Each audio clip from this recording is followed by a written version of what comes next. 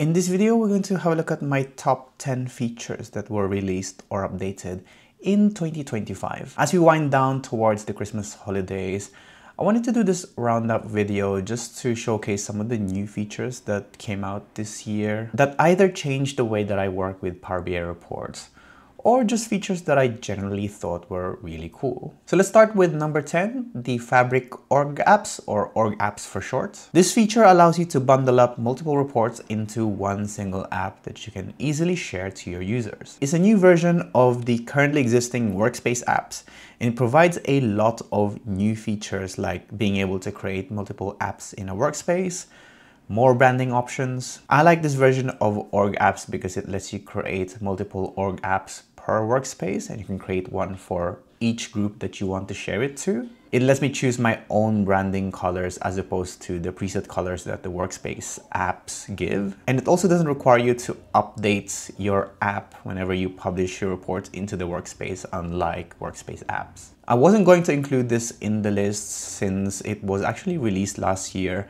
and also it required you to have a Fabric capacity or Fabric license to be able to use this feature. But as of this year, they've made this Org app feature available to pro users as well. So definitely give this one a go if you haven't yet. The next one is the Semantic model refresh templates, which were released as part of the August 2025 update. This feature allowed you to set up sequential refreshes between your data flows or semantic models. Sequential refresh is basically when you have two items linked, say a semantic model that gets its data from a data flow. You want the data flow to refresh first, then refresh the semantic model only when the data flow refresh is completed and is successful. For the longest time, Power BI has never really had a native way to support this until the August update, which allowed you to orchestrate this easily using Data Factory with pre-made templates. Since it is in Data Factory, with a bit more tinkering, you can even add other nodes for other actions. Like maybe you want to send a notification when a refresh has failed, or send an email to let people know if the refresh is complete, or other actions that you might want to happen based on the refresh results from this template. I think this feature deserves a spot in this list, just because it gives developers a way to access sequential refreshes without the complications of setting up a data factory. Number 8 is the Semantic Model Version Refresh History. This is a built-in feature in the Power BI service that stores up to 5 versions of your semantic models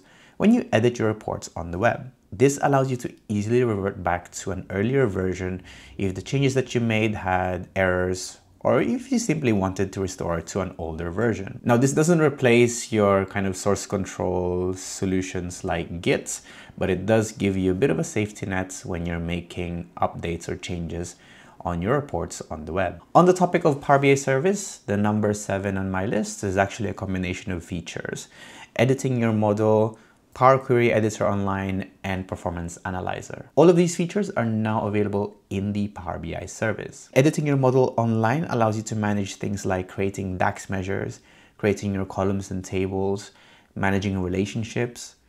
The Power Query Editor Online lets you do your typical get and transform data, and this is useful if you need to clean up your data tables before loading it onto your model. Whereas the Performance Analyzer is handy for checking your report loads performance. These features, combined with things like report editing online, basically lets you do the full report development process entirely on the web. This is a great alternative for developers with limitations like having a MacBook, or those with no machines powerful enough to run Power BI Desktop.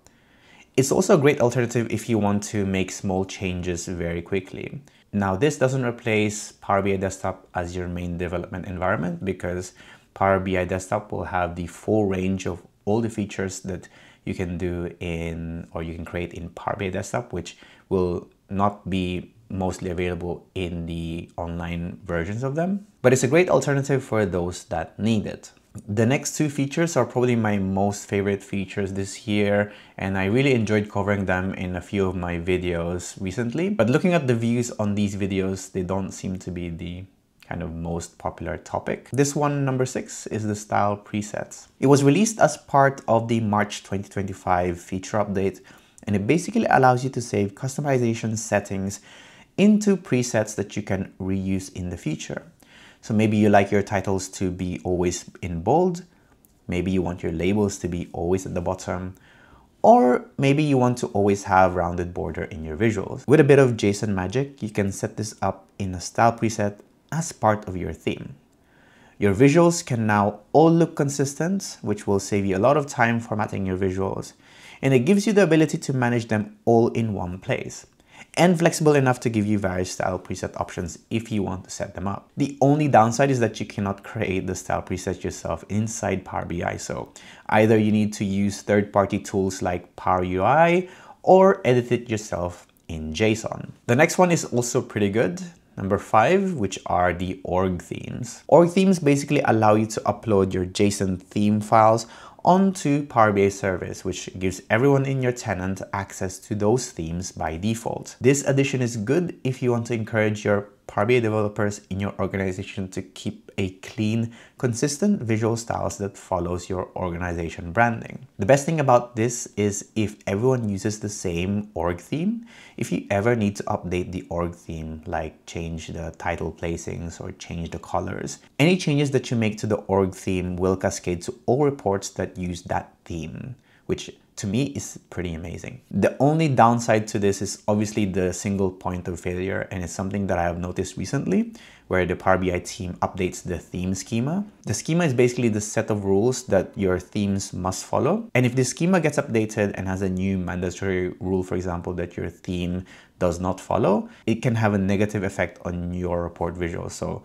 it is powerful, but just use it with care. Number 4 is an interesting one. Translytical task flows. This is a feature that allows you to perform various actions directly from Power BI reports. So this could be things like write backs to your SQL records, triggering other actions, adding annotations, and you can do all of these without leaving your Power BI report. This empowers your users to perform simple tasks like writing back to a SQL database, or set up things like approval workflows, which are the typical use cases for this. I recognize the power of this feature just because it lets your users, or it gives them the ability to perform basic actions without leaving their Power BI reports. This next one, MCP Server, is a relatively new feature that came out just last month, and it allows you to use your favorite LLMs, language learning models, to update your semantic models for you. Like any other LLMs, you simply ask it in natural language and it will update your semantic model,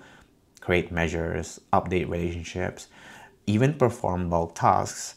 I covered it in a recent video, and while it is most certainly in preview, it can help you with a lot of boring or repetitive tasks like documentation or doing bulk updates to your semantic model. Just be careful if you're using LLMs or AI in general, especially if you're feeding it production data, and especially if you're letting it update your semantic model for you. The next one, number 2, is actually the TMDL feature. This is basically a new view like the DAX query view that allows you to programmatically work with your semantic models.